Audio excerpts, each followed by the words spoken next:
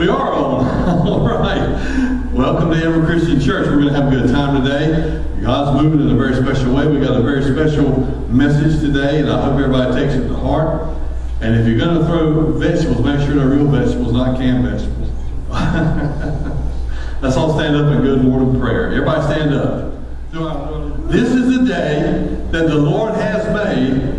We shall rejoice and be glad in it. Go ahead. This is the year that the Lord hath made. We will rejoice and be glad in it. Amen, amen, amen. Give Lord a hand clap of praise.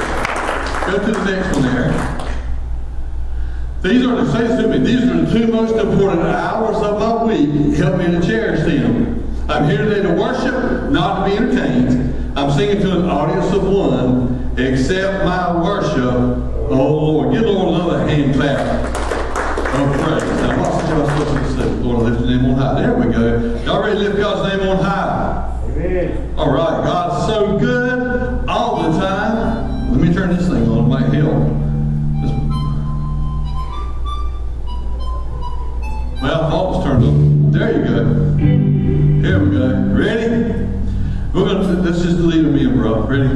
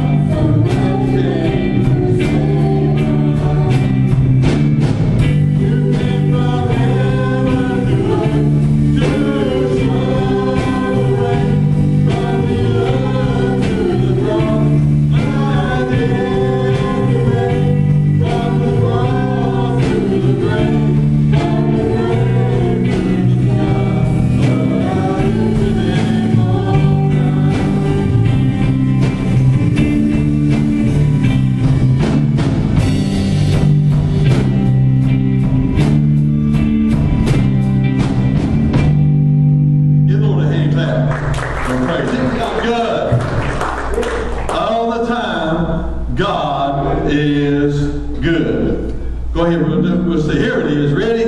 I keep falling in love with him. You keep falling in love with Jesus. He is so, so awesome. Every day, God is just gets better and better and better. Ready? I keep falling in love with him over and over and over and over again. I keep falling in love with him over and over and over and over again.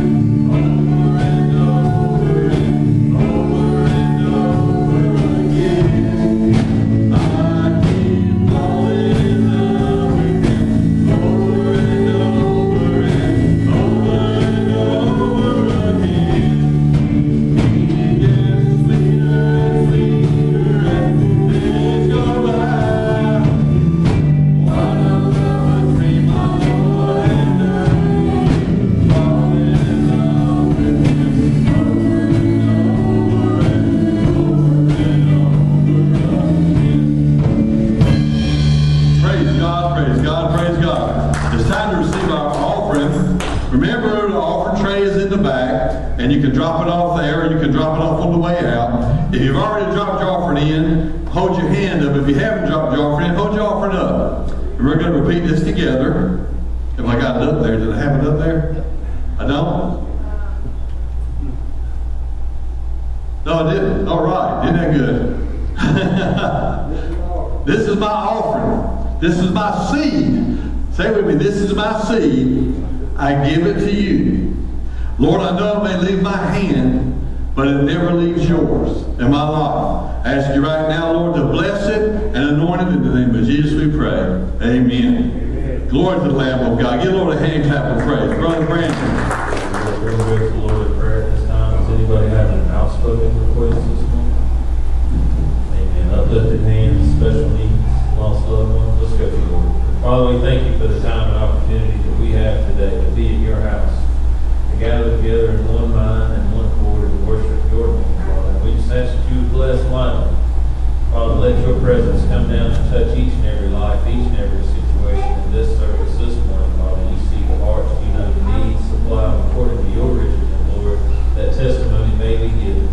Now, Father, be with us in the remainder of this service today. Let the message go forth, touch our hearts, and draw us closer unto you. And Father, we'll thank you for everything that's said and done. In Christ Jesus' name, the church. Also, remember my wife Linda, she still has the effects of COVID. She says it feels like she has jelly in her lungs.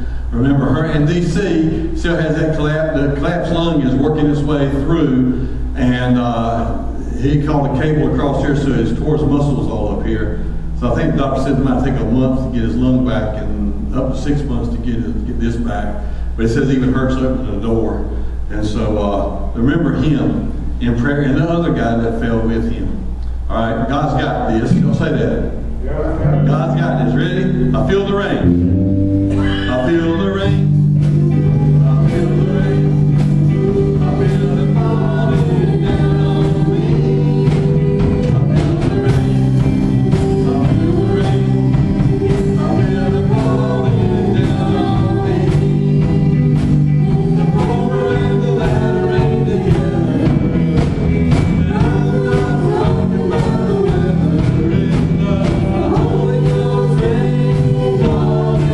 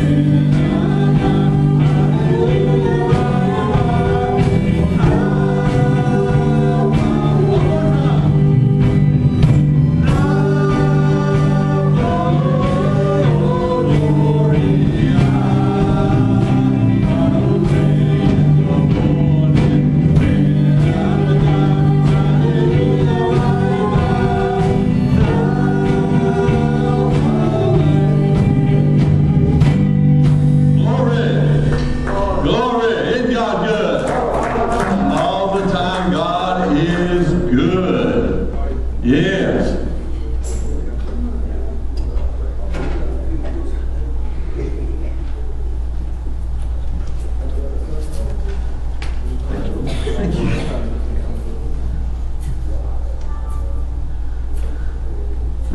God is so good. Now today is going to be a little different. I made the mistake of announcing it last week.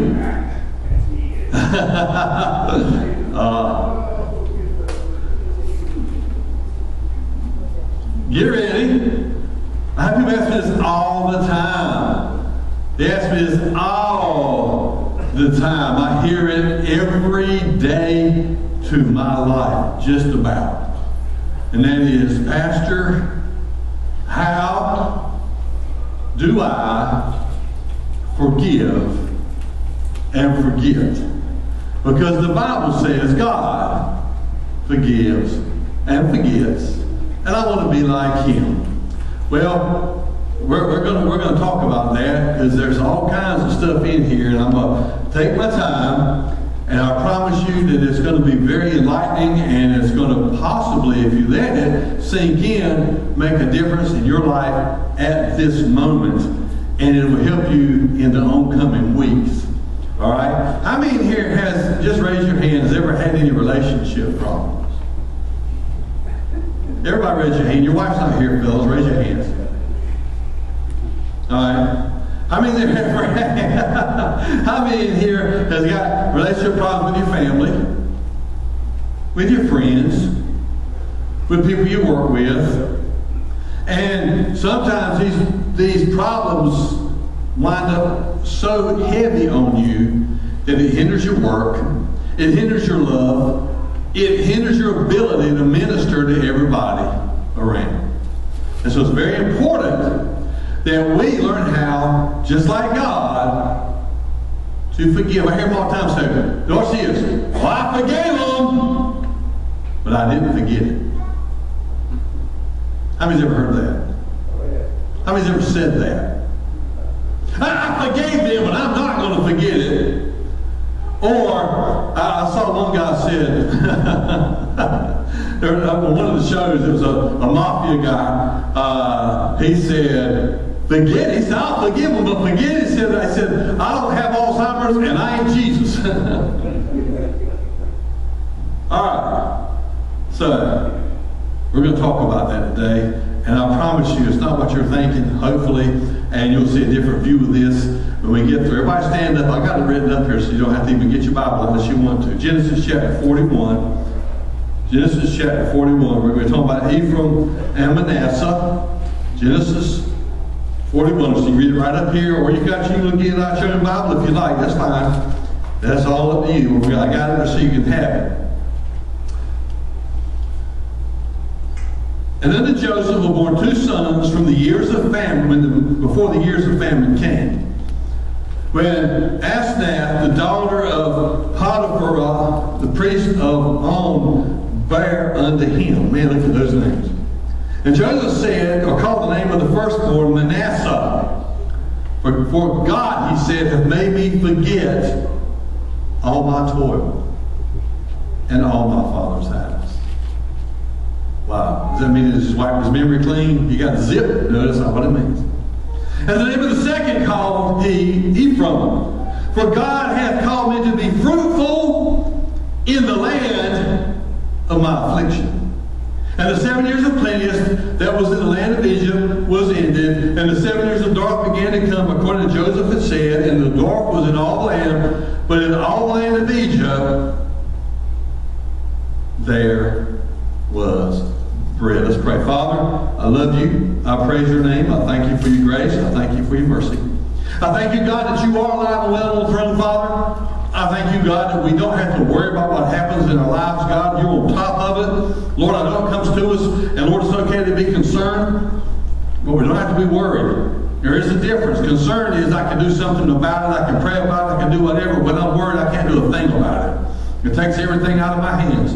I ask you right now, Lord, to help us, God, to understand you better today, and to do unto you, Lord, as you would do unto us, and help us, God, to learn how to forgive and forgive. In the name of Jesus we pray. The church said, y'all can be seated. Talking about forgiving and forgetting. I was counseling with a couple one day, and I said, well, y'all start talking. And the husband said, I don't know what to do with her, man. He said, he looked at his wife and said, when I get mad at you, you never fight back. How do you control your anger? Wife said, I clean the toilet. And he said, well, how does that help? She said, I use your toothbrush. I know. Throw the book away. Here we go. Ephraim and Manasseh. Now, I want you to see something here. Manasseh means causing to forget even deeper. It has a lot deeper meaning than that, but that's the surface meaning, causing to forget. Ephraim, that's Manasseh. Ephraim means double fruit, but that's even got a deeper meaning. And so as you start exploring the meaning of these words, remember, Hebrews, the Hebrew language, the Greek language, they all, in the Latin language, they all paint pictures with words. And so there's a picture here that really encompasses probably 20 years of this man's life. Can you imagine 20 whole years? Wow. Some of us, we have a problem with what happened yesterday. Can you imagine carrying some of this stuff around with you for 20 years? And in the middle of it, when it's at its absolute worst, you still trust God. And then, guess what? God bless us. So, let's watch this. I'm going to do two things about this. Now, I'm just going to put this up here now, and we'll talk about it later in the end of this message.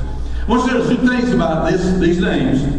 Their power and their position. Just remember, they'll say power, position.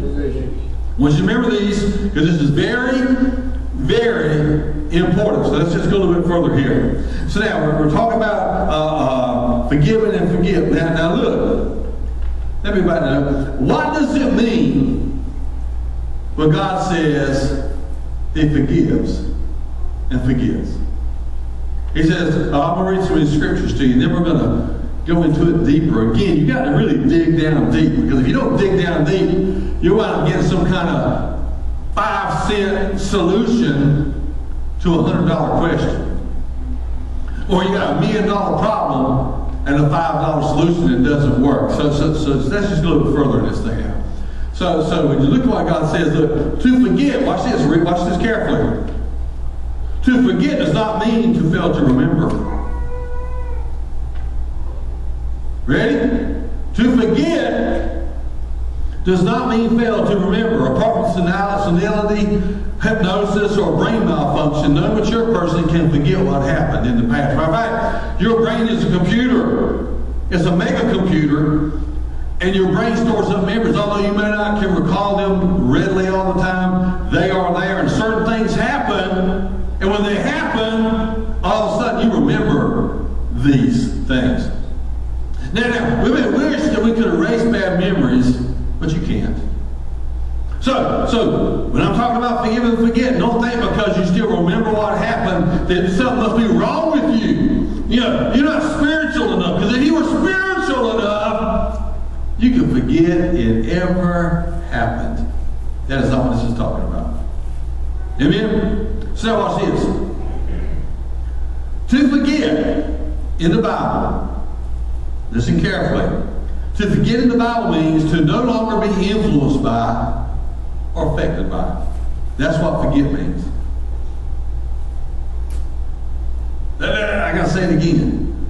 To forget means to no longer be influenced by or affected by. God says in Hebrews 10:17, and their sins and their iniquities I will remember no more. Meaning God says, you know what, I'm not affected by them anymore. Because when I look at them, I see the blood of Jesus. And because I see the blood of Jesus covering them with their robes of white, because of the blood of Jesus, when I see the blood of Jesus, then I'm not holding them accountable for what they ask God to forgive them for. Jesus to take over. So Somebody says, oh, can God remember? Well, God's omniscient. And because God's omniscient, He's all-knowing. Because He's all-knowing, yes, He can remember, but He chooses not to. He chooses not to hold it against us. He chooses not to use it against us or use it for the betterment of something else. So it's very powerful. So so watch this. Again, He's not suggesting that He will conveniently have a bad memory. Why? Like I said, this is impossible with God. Watch this. Because this is what, if you're going to be like God, this is the start of forgiving and forgetting. Watch this. God is saying, I will no longer hold their sins against them. Their sins can no longer affect their standing with me or influence my attitude toward them. Woo! Somebody go, woo! That's powerful.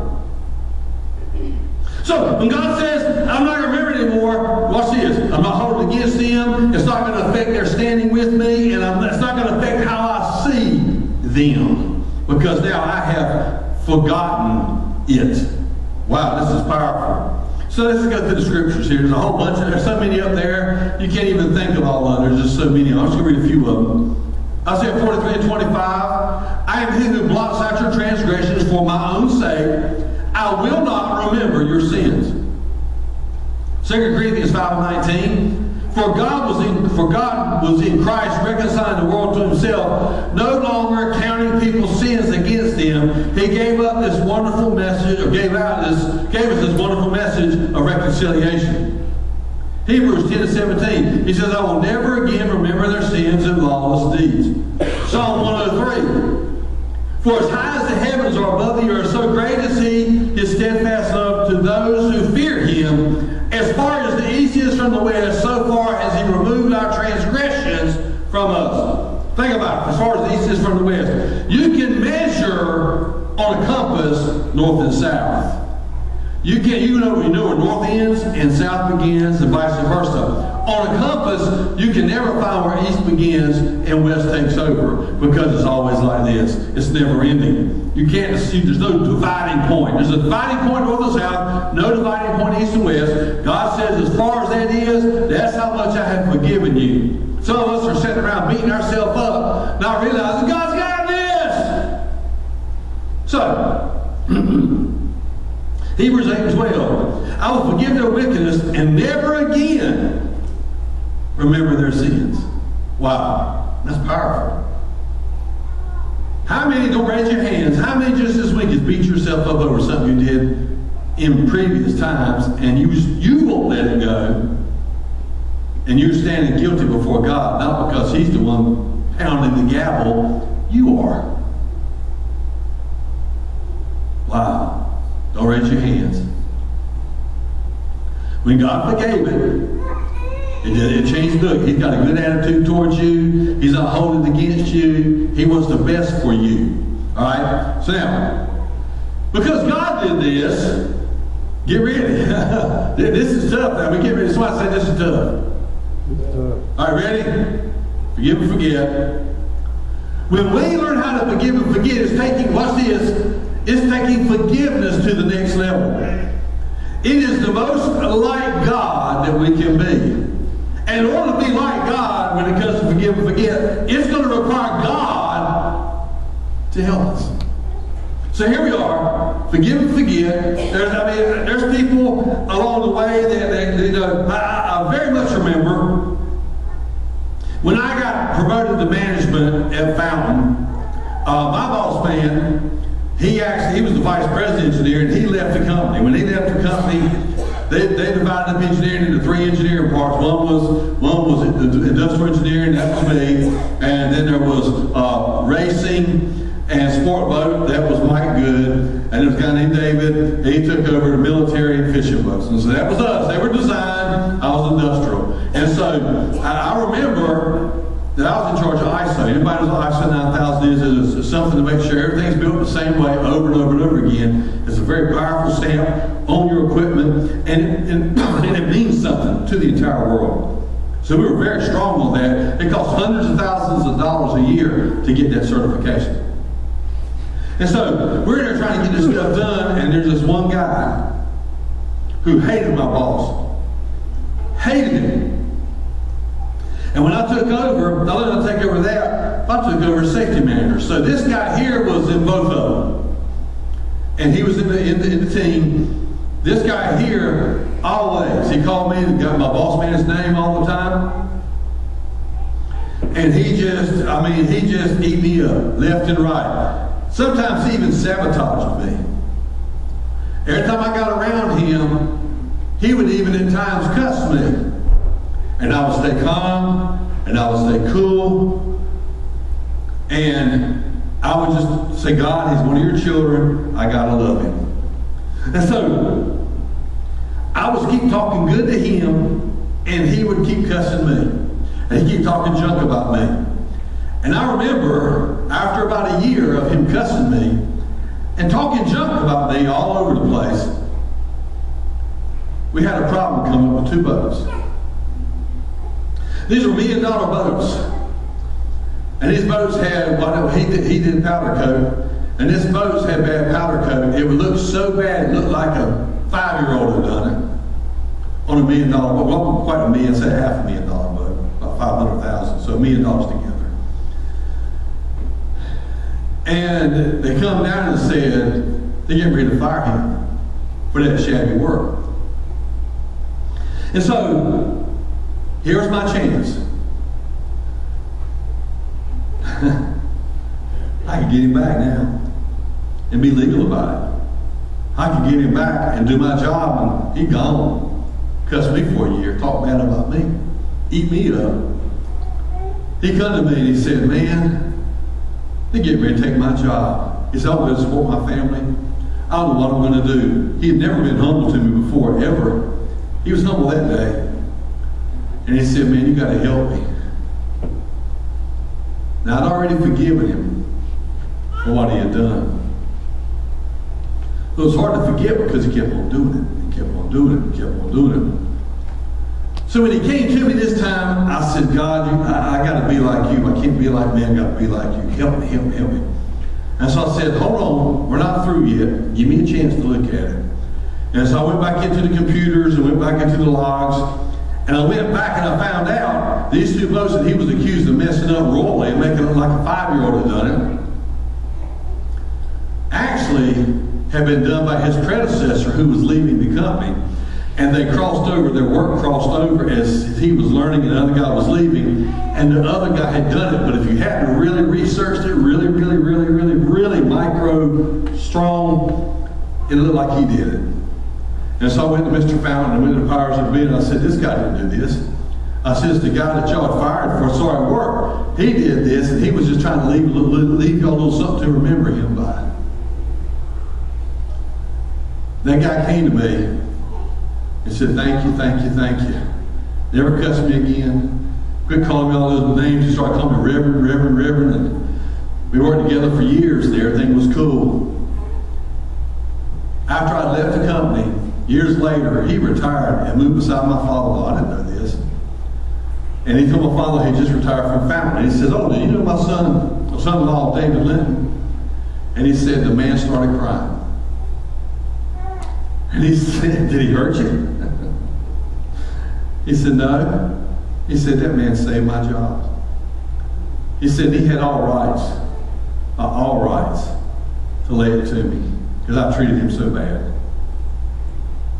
He said, but he went more than the extra mile and he saved my job. And he said, there's nothing on this earth I wouldn't do for that man. It's amazing how when you can learn not just to forgive, but forgetting God's standards, not in our standards. Our standards, maybe just wipe it away. No, it was still there. It was fresh. Every time I get around and he opened his mouth, I'd expect to be cussed. Every time he opened his mouth, I expected something to happen. You know, but remember, it's not forget like erase your memory. It is I'm not going to hold it against them. It's not going to change my attitude toward them. And I'm going to do what I can to what is necessary to help them. So now watch this. Ready? Here we go. to forgive and forget like God. There's so many examples in the Bible. The Bible is full of them. But when I was preaching last Sunday, I kept hearing, tell them how to forgive and forget, forgive and forget, forgive and forget. And while I'm preaching to y'all, I'm having a conversation with God too. I said, but how? And I kept hearing, tell them about Joseph, tell them about Joseph, tell them about Joseph. So I went home this week, and I worked on it, and researched Joseph, and here it is. Let's don't just look at him. Ooh. Let's look at his journey. We've got to do something about his wife. My wife says, please don't trip over his wires. Well, guess what, honey? If you're watching, I just did it. This one thing when you get home, you'll hear about it. I told you so. Okay, dear, I'm going to say it for you. You told me so. Get ready. No, it's not going to work. A lot can happen between God's promises and the past. A lot can happen while God gives you a dream and when that dream is fulfilled. A lot can happen while you're waiting on God to fulfill what He already told you He was going to do. So let's just talk about this. From Exodus 37 through Exodus 50. We're not going to read all that. Y'all want to read Exodus 37 through 50? Let's all stand for the reading of the Word. So ready? Get ready. Here it comes. Get ready. He had a dream, which was a promise. The dream started. He had a coat of many colors. He was his dad's favorite, which that right there is enough to make the other people upset with you, because you're sitting back wondering, when's my turn? Why he get everything? He had a coat of many colors, which is representative of royalty and his love from his father. So he has this dream that he's going to wind up actually saving the world. He didn't understand the dream, but that's what it was saying is, God was saying, you're going to wind up saving the world. He didn't know that. He was just a picture and type of Christ. When Christ did what he did, Christ was the Savior of the world. He's going to wind up being, in his way, the Savior of the world. But along the way, his brothers couldn't stand him. And we talk about Joseph didn't have any bad habits. Yeah, he did. Joseph had a real bad habit. Couldn't keep his mouth shut. Not only couldn't keep his mouth shut, he loved to talk about it. God's going to use me. God's going to use me. Think what God's going to do. God, maybe he didn't set in his ways, but it's enough to make his brothers even madder because he was kind of arrogant. Okay? Look it up. Read about it as you read. You might not say Joseph was arrogant, but as you read Joseph's life, you can see where there was arrogance in his life. So his promise. Then there was the pit. It got stalled. His promise became a nightmare. Because now his brothers said, we're going to kill him. He comes out wearing the coat of many colors. His brothers are working. He's not. He comes up and he just rubs it in. And so they take him. They're going to kill him. Then Reuben comes on and says, let's don't kill him, hoping that he can put him in this pit. Leave him there for a while, then bring him back to his father. But instead, Reuben gets him to put him in the pit. He leaves, and when he leaves, they sell him into slavery. Wow. Reuben comes back and says, well, where's our money at? Well, the Ishmaelites have got him. So he's sold into slavery. Now, his dream is a nightmare. Some of y'all in here right now might be in that stage. You've had a dream, but at the moment it's a nightmare. And then he goes to Potiphar's house. They sell him to Potiphar, which was the captain of Pharaoh. So he goes in there, and again, now he's stalled again. Stalled because now he's a servant, but now his wife, Potiphar's wife, likes him, and she tries to come on to him. He won't have anything to do with it. Eventually, she can't take it anymore. She comes after him. She brings it to him, and he runs from her, and she takes off his coat when he's running, and winds up telling her husband that he tried to molest her. So now he's lied on, and now he's going to prison. Now this all started when he was 17 years old. This is the beginning. It's all the way to 30 when he gets out of this. So now, after leaving Potiphar, he goes to prison. The book of Psalms tells us that his legs were in shackles. So he wasn't just walking around like some of these guys in the government when they go to prison and playing tennis and, they got massages and all. No, he was in prison. He was shackled, and it wasn't pleasant. But God was there with him. So prison. And while he's in prison, he hears the butler and the baker tell about these dreams. And because he's a dreamer and he can handle dreams, he tells them what's going to happen. And what he said happened. The baker died in 3 days. The butler was restored in 3 days. The butler said, I'm going to tell Pharaoh about you. And when he got there, he forgot for 2 more years. Joseph's there. So now, he had hope, then he had no hope, then he had hope, then he had no hope, he had hope, then he had no hope. And now 28 years old, when the butler's going in, says, I'm going to go tell Pharaoh right now, it's the most hope he had in years. And then he forgets, the butler forgets, and so here he is again. He's in prison. But Pharaoh has a dream. While Pharaoh has a dream, nobody can give interpretation. And the butler goes, wait a minute, whoa. I do know a guy that can do this. And so they call him in. So then he winds up in the palace. The dream starts all over again. Every last one of us can look in our life. And I can ask you right now, where you at in that? Where you at? Are you in the pit? You in Potiphar? You in prison? You're in the pit, spinning your wheels. Potiphar, you're being suppressed or being captive to somebody else's prison. You're just locked down. You're waiting for a dream to take place, and all you got's a nightmare. But the day's coming when it's going to take place. Now remember, all these people in 13 years that Joseph they've tried to hurt Joseph and make life miserable. I want you to know something. The Bible says many times that the Lord was with Joseph. In all of this, whatever you're in today, wherever you're at today, God is with you. So the Lord was with Joseph, number one.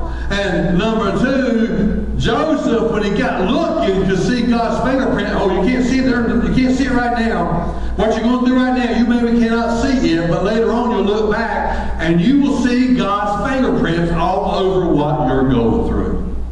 I tell people when somebody dies, I'll tell them later on, I'll say, maybe, think about this, maybe you didn't see it when it was for the last few years, but let me ask you a question. Now that the person's dead, you've gone through what you've gone through, can you look back and see God's fingerprints? And inevitably, everybody says, yes, now I can see God's fingerprints. He was preparing me for what was to come. I just didn't know it at the time. When you're in this position, you can't see God's fingerprints. All you see, and all you can think about is the people that put you there. How many times you said, man, I wish I could get my hands on him? Or, man, I wish I could, God, if there was a way I could do unto them as they done unto me, God, can you bend the rules just a little bit for me?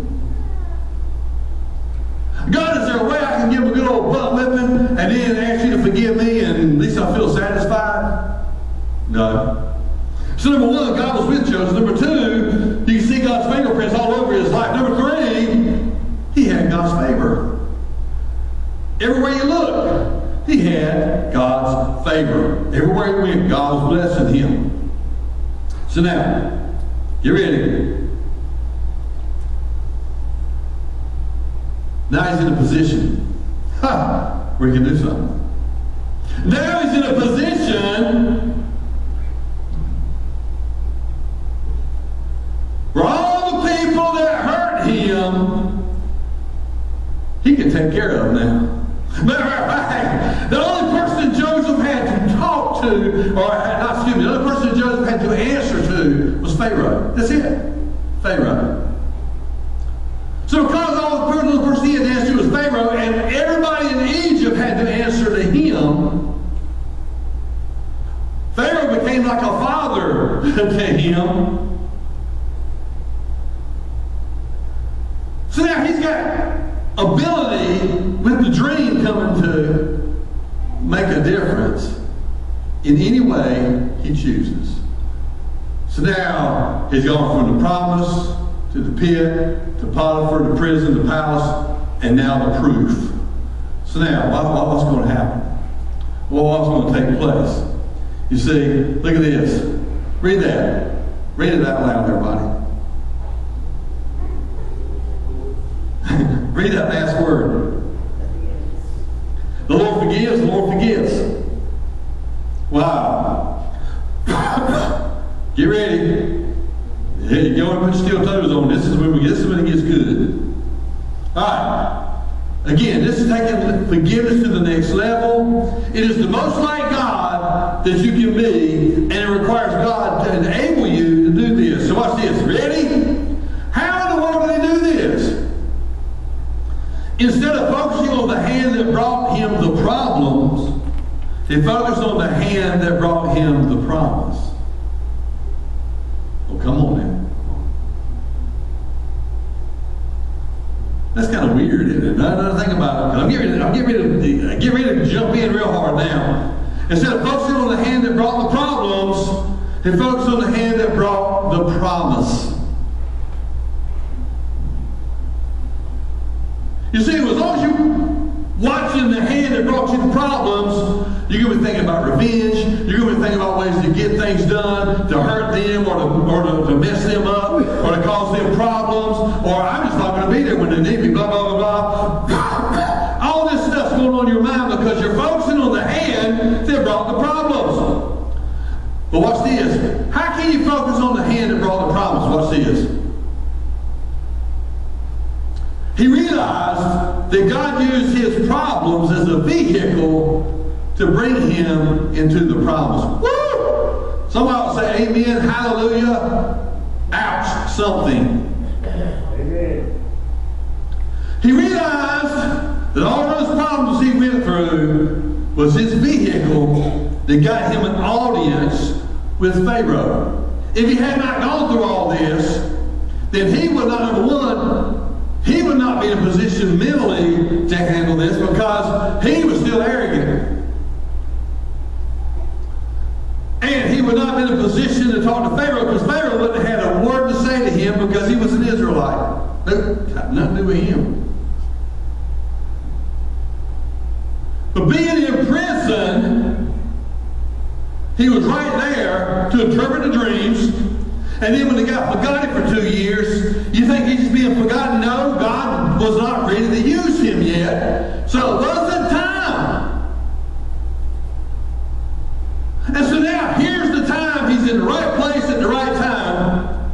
So now, all his brothers, the Ishmaelites, the Potiphar and his wife, the prison guards, the prisoners, the baker, the butler, he can all look at every last one of them instead of saying, look what y'all done to me. He can look at them and say, thank you. That's a hard one to chew on, ain't it? Thank you. Because if you hadn't done this, I wouldn't have been here when I was needed. If you hadn't done this, my attitude would not have been right. If you hadn't done this to me, my position would not be in a position to do what I needed to do.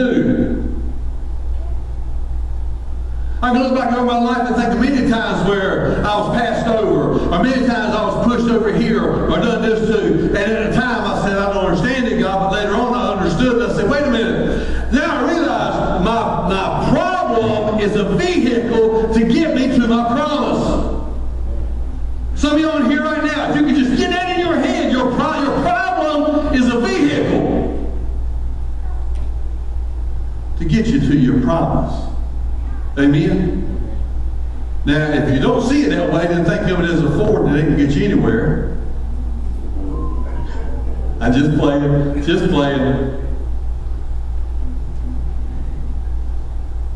So here we go. Get ready. We're getting ready. Genesis 45, 4 through 5. Ready? Very, very, very powerful. I'm almost through, believe it or not. And Joseph said to his brethren, come near to me, I pray. He's revealing himself to his brothers. They're coming looking food. Here's his chance to get him.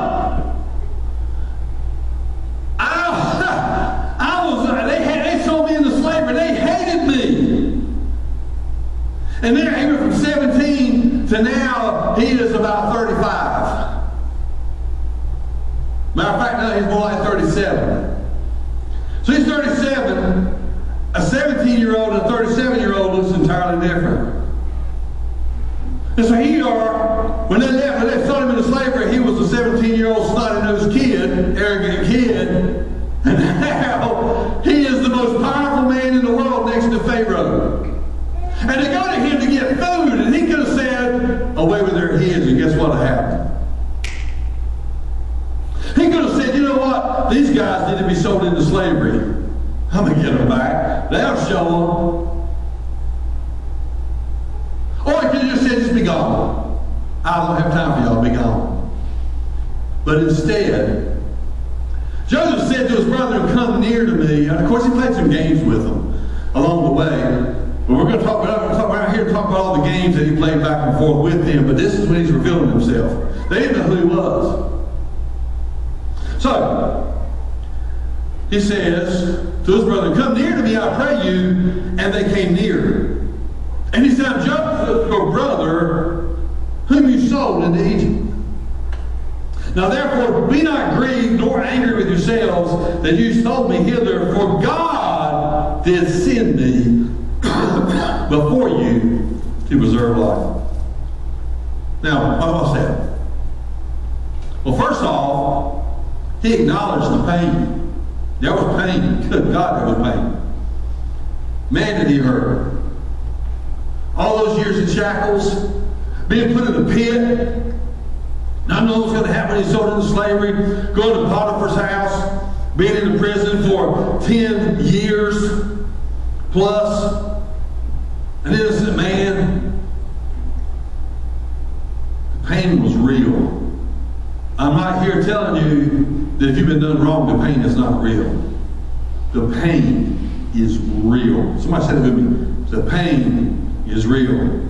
And people all the time will counsel with me, they go, if you just understood just that much, you'll be telling me what you're telling me about the grace blanket. I could do, you have no idea. We've all got our Judases. We've all got our Joseph's brothers. We've all got this. The Bible says there's not an affliction that you've had that has not already happened to somebody else. So having the problem is not the problem, it's what you do with the problem. So there is the pain of man, but there's the plan of God. God was using this as the vehicle, so the product of it all. If you look at it this way, man, oh man, this makes it so real. Romans 8:28, Amplified version. Be assured and know that God, being a partner in their labor, all things work together and are fitting to a plan for good, and for those who love God and are called according to His purpose, His design, and purpose. So all the pain, all the heartache. Do y'all remember that Sunday I came in here and I said, I had an Easy Bake Oven up here, and I said, how many here like sugar cookies? And y'all all raised your hand. I said, who wants a sugar cookie? The hands went up everywhere, and I had little lunch bags, and I started filling them out. And people started looking at me, huh? Somebody got brown sugar, somebody got sugar, some got baking powder, some got flour. And they said, we can't eat this. I said, oh, then give them back.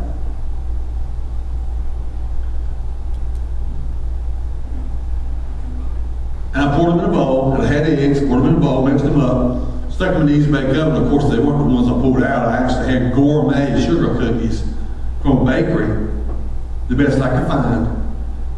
And when the bell rang, I was preaching, when the bell rang, I brought out the sugar cookies. And everybody thought about how great they were. And I said, see, I read about first, this is the day that the Lord has made. That word made means literally, one of the words is recipe, designed, a recipe. And then we read this, Romans 8:28. And in order for your life to be complete, God takes the good, the bad, the ugly. When you were good, when you were bad, when somebody was good to you, somebody was bad to you, the good things you learned, the bad things you learned, He puts it all together. He takes everything you've ever been through, and that's what makes you unique. Because nobody has been through what you've been through. That's a fact. Even if you've been sitting there with your wife and y'all both going through something, you're still going to go through it differently because y'all are made up differently. And so, God uses it all to make something great. So now, I'm almost through. Let's go back to what we called before. Manasseh causing to forget. Ephraim, double fruit. Now we're going to see it a little bit different. You see why? Watch. That word power, the power in those names. Manasseh, you caused me to forget. Means that you brought me, God, to a place of peace. Because what they've done to me is no longer destroying me. Wow. I'm not kidding. I'll be talking to somebody. It even happens to me sometimes. A certain person's mentioned, a certain song is playing, I think about something, and all of a sudden my good mood becomes a bad mood because I remember what somebody did. And I have to remind myself, no, I forgave them, and God's helped me to forget it. Just like when that guy found him, I had the chance, I had the choice to have him fired. I could have just said, yep, that's what the papers say, you did it, and you're gone, bro. Nice knowing you. Go cuss somebody else. But instead, I went the extra mile and researched the very finest of numbers. And when I went to the very finest of numbers, I found out that it was not his name, but it was the other guy's name. They thought he was gone during all this. He just was on his way out the door. So, the power is you brought me to a place that's no longer destroying me. And you brought me to a place of power, and now I can give it truly and fully to God. I'm not going to have to harbor it. Whenever I start thinking about it, I can say, nope, I gave it to God. That's where it's going to stay. So the power is He brought me to a place of peace and a place of power. He brought him to that same place. It was no longer destroying him. All those people that tried to kill him, he realized now that God was doing something special. He said, God brought me here. And a position, He brought me to a productive place. Now watch this now. The position, first he had to forget, and then he had double fruit. He couldn't have had double fruit as long as he hadn't forgotten. It had to be this way. Forgetting this, and then the power. And that forgetting I have not forgotten. I remember the pain. I remember the pain, but I'm not going to hold it against them. All right. So, productive again, and plenty. It said double fruit. In other words, the pain he went through made him more productive than he was before the pain. Some of y'all can sit here and go, I don't know we say that. You know, there was a lot of things I could do a whole lot different before I got hurt. Now I don't feel like doing it, blah, blah, blah, blah, blah. But the truth is, after you've been through something, it changes. I was in B5 one day and I was talking about pressure. We were talking all about pressure. And there was this one guy they called Hillbilly. They weren't taking him serious.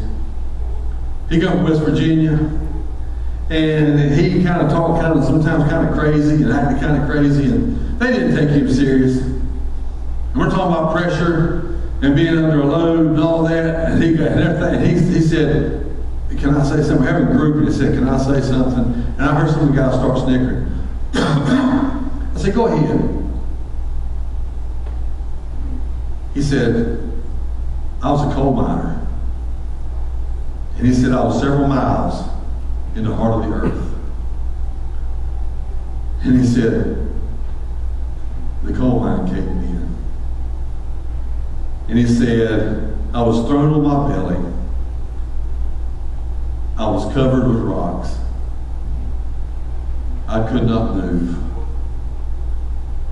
And I think it was 12, 18 hours I could not move. He says, I know about pressure. And all of a sudden everybody quit laughing at him. He says, as long as I had the radio, they were trying to tell me how to breathe and conserve my air so I wouldn't die before they got to me. He said, by the time they got to me, I was just about gone. Just like this, on his belly, 12 hours, covered in rocks, miles down on the earth with no light. The more he talked, the more we all squirmed. And honestly, as he started describing it, how he had asked him how did he feel about it, what was going on through his mind, I wanted so bad to say, stop! I don't want to hear anymore. But I wouldn't. And as he began to tell that story, he said when they finally got him out and revived him, I said, how long was it before you went back in that coal mine? He said, I quit that day. I said, you're a wise man. He said, I never went back down in the mine. But you see, everybody was joking with him and laughed at him because of his accent, how he acted kind of goofy until that story. There was no more of that after that day. Because of what he went through, it became something different. And it wound up being something special, unique to him, that we were all feeling. I watched the guys as he was telling the story. They were going, my kid, they were going. And I watched other guys that just held their head down and closed their eyes. As he's telling that story, he said, man, I thought I was dead, man. I couldn't breathe. Rocks on me. You see, he became more productive after that than he was before. Because I watched 12 guys humble right down and watched them change their attitudes because of what he had been through. Get ready to close. Getting ready don't mean anything. It just means that I'm starting to put the brakes on. Genesis 50, 18 to 21. And his brother also went and fell down before his face, and they said, behold, we be thy servants. And Joseph said unto them, fear not, for am I in the place of God? His brothers are scared of him now. Once they realized who it is and they knew what they'd done to him, oh man, I can't believe. This is the guy we're going to, the most powerful man in the world next to Pharaoh. He's the same kid that we sent into slavery. We're going to kill him. We lied to Daddy and said he was dead. Daddy thinks he's dead. We've got him out of our hair. And now, here he is, the most powerful man in the world, and he can just squash us like a bug. And Joseph said, fear not. Am I in the place of God? He says, but as for you, you thought evil against me, but God meant it unto good, to bring to pass as it is this day to save much people alive. Now therefore fear ye not, I will nourish you and your little ones, and be comforted. And he spake kindly unto them. Remember what forgiveness is. And forgetting. It changes your attitude. Your attitude is no longer negative on that person. What you will do for him is no longer negative. This is exactly what he did. He forgot. Does it mean he didn't say that he didn't remember it? He remembered it, but he forgot to the point where it was no longer used to be held over their head. You know, Manasseh means God made me forget. He said it means God made me forget all my trouble and my father's household. See, a lot of us in here got some painful memories. I mean painful memories. But when God brings you to the point where you can forget, What it means is, it doesn't mean you won't recollect the past, but it means you can remember without feelings of crippling grief, without feelings of loneliness, without feelings of despair. I mean, this guy came from a dysfunctional family. He had his own youth crisis going on. He had a crisis of faith. He had emotional baggage. He had all this stuff going on. But he gave it to God and realized every time he talks about the pain, but he remembers the pain is a vehicle to bring him to the promise. And then fruitfulness. That word fruitfulness, not only does it mean double fruit, to be twice as fruitful, but it also means double portion. And it also means, watch this, he had a blessing of fruitfulness even while he was still in the land of his suffering. Even while you were going through something, he was there. So watch this. I'm closing. Brandon, get ready to play something, bro. Softly.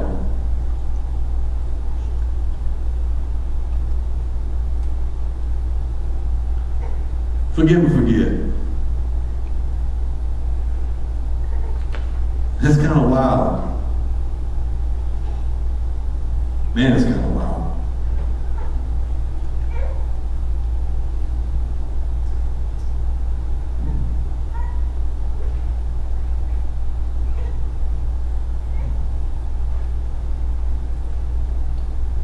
When that guy came up to me and found him, for me to save his job, honestly, what hit me was, oh, now you need me? Now you need me? That's just the human part of me. Now you need me? You cuss me like a dog, cuss me above the people, you talk junk about me. If your name was ever mentioned when I was around, somebody said, he really don't like you too much, does he?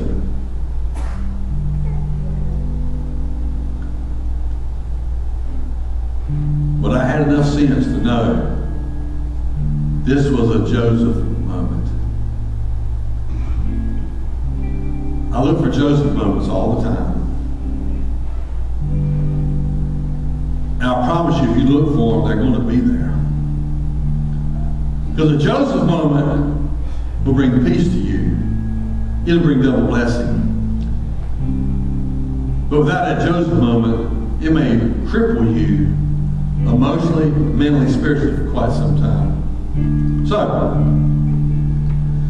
to forgive and forget, it's not going to be easy. Not at all. Matter of fact, sometimes you want to say, really?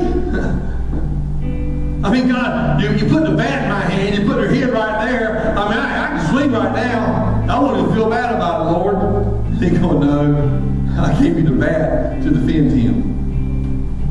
Really? Yes. And so it's never easy,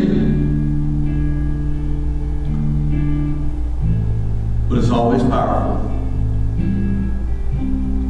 It's always productive. And it's always pleasing to God. I just want to read, I read these last week, but I need to read them again. President Garfield, the first president to be assassinated, was shot in the back 6 months while he was in office. Only been there 6 months. The doctors revived him, but they couldn't find the bullet. They probed and they probed. Alexander Graham Bell developed an electrical device to find him, but still couldn't find him. President Garfield died 2 months later, not from the bullet, but from the infection from all that digging. Stop digging in your past. It's not going to heal you. It's only going to hurt you. Drop it. Ask God to help you have a Joseph moment. And in this one here, and I'm going to everybody stand. A snake entered a carpenter shop. And as it crawled to the corner, he went past a saw and was scratched a little bit. Alarmed by the pain, it turned around and bit the saw, cutting himself badly in the mouth. Then, thinking the saw was attacking him, he decided to roll around the saw to suffocate him with his whole body. As he squeezed, the saw cut deeper, leading the snake to get angrier and squeeze harder until eventually the snake died from his inflicted wound. There's times in our life we all experience pain, but sometimes this pain has been inflicted intentionally and sometimes accidentally. Either way, when it happens, you have a choice. We can take a deep breath, we can forgive our adversary, or we can move on. I choose forgiveness and to forgive. Everybody stand up.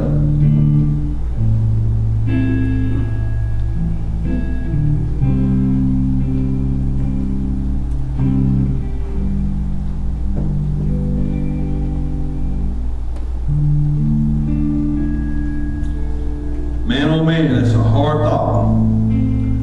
Forgive and forget. Forgive and forget. If it's one of our kids, we do it all the time.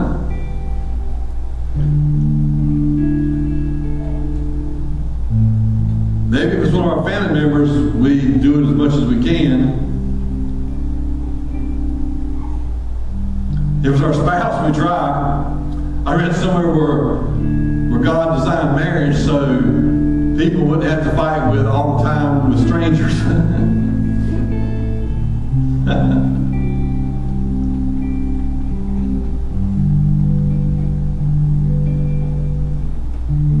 What about that person you worked with that always tried to hurt you, sabotage you?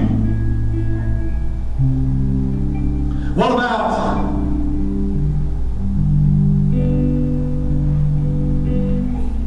an angry in-law? A good friend of mine, very good friend of mine, is virtually going to serve life because in a moment of anger, he killed his mother-in-law. I don't know what happened. I can't get to him to find out. When I find out how prison he is, maybe I can go find out and talk to him, but I have no idea what happened. But I know that things like that do happen.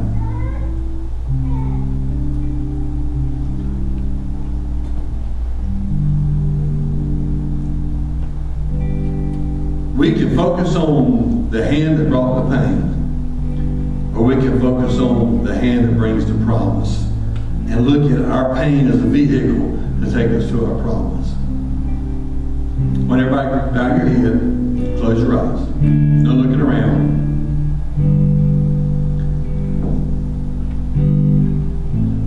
First off, I always ask this: if you're here today and you're not close to God where you want to be, either you don't know Him, Jesus is your Savior, or you know Him, but you just let things get the best of you, you back away from God. But nobody's looking around, every eye closed. Could you just lift up the hand and say, "Pray for me, Pastor, I really desire to be closer to God. I really desire it. Bless Him, Lord." Maybe you're here today,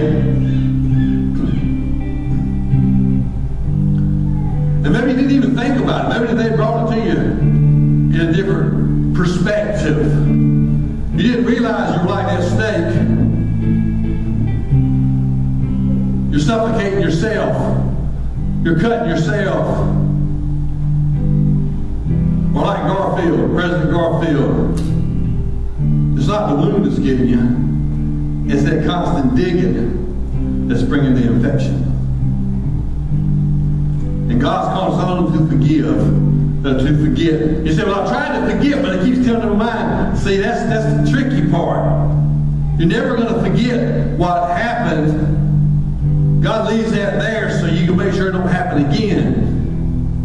But He leaves that there as a warning. But He also says, I want you to forget it, meaning you're not going to hold it against them. It's not going to change your attitude toward them. It's not going to stop you from helping them. Look at Jesus on the cross. Father, forgive them, for they know not what they do. All of His disciples, but John, left Him at the cross. And the one that had the biggest mouth, that made the boldest statements, Peter, said, I'm not going to betray you. I'm not going to ever say I didn't know you. He said, before the cock crows twice, bro, you're going to deny me 3 times. Before the cock crows, you're going to deny me 3 times. And before before the cock crowed, he denied him 3 times. And so he went out bitterly. Him and Judas.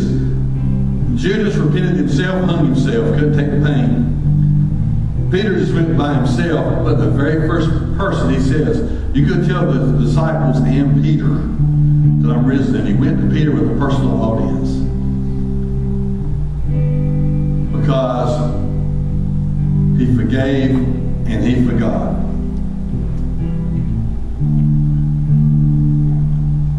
Every head bowed, every eye closed. I'm going to ask a very hard thing right now. Please nobody looking around. Is there certain people,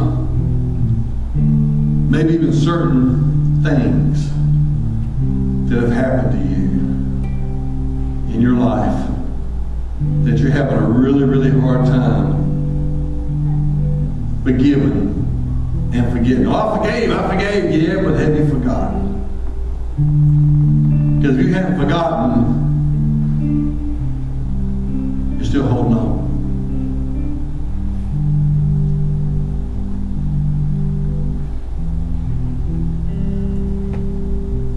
Nobody looking around, but just slide the hand and say, I got some of those. I got some of those that I honestly, I forgave, but I honestly did not forget. I need you, God. Go ahead and put those hands up. I need that, I need that, I need that. Touch them, Lord, touch them, touch them.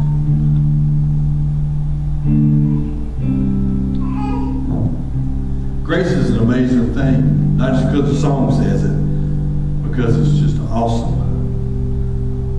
And remember this, when you spread grace out for somebody else, the Bible tells us in Galatians, you better use humility when you're reaching to somebody that's done wrong, because you could be the next one.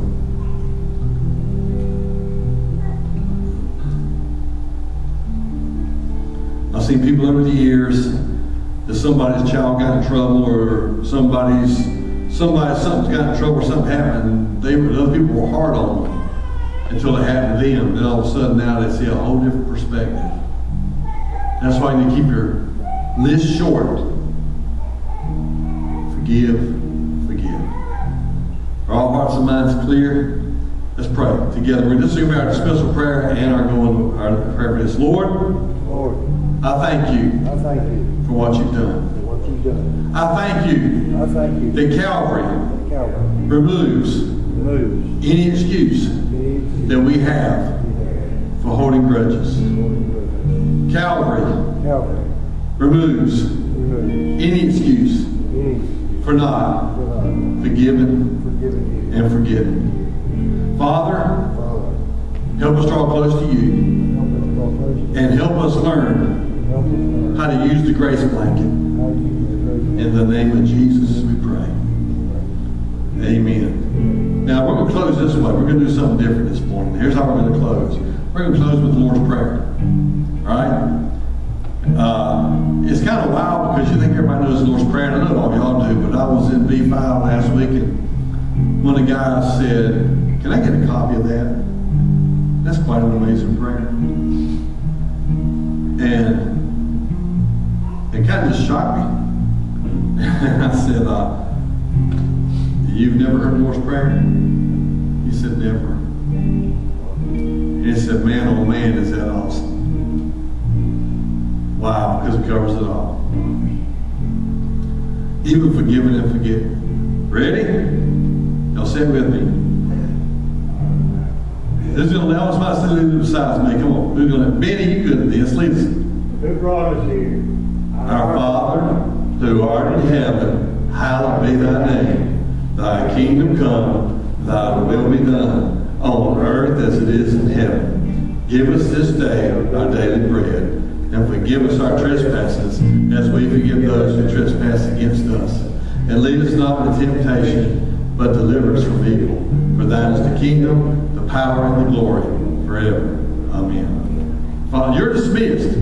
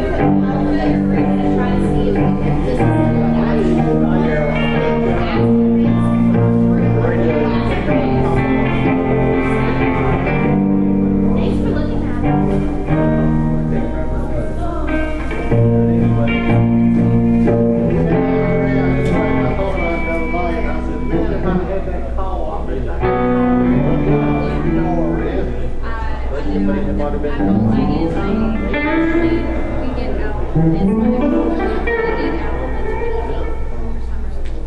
And then after we're back to school. Rough time of the year, they're sitting out there.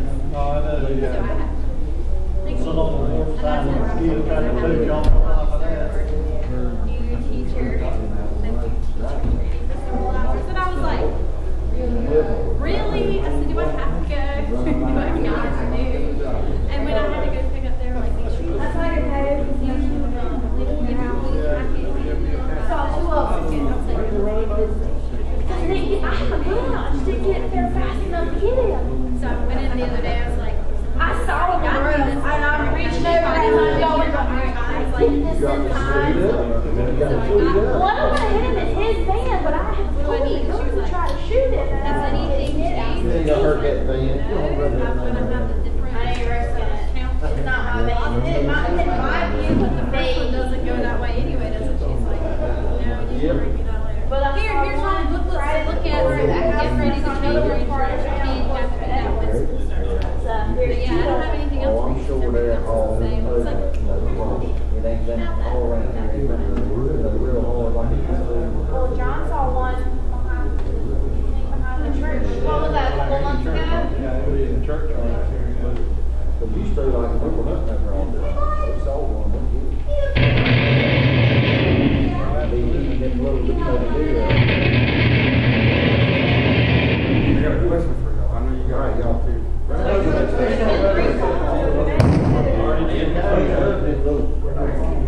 I need you to sign the paper. Says that.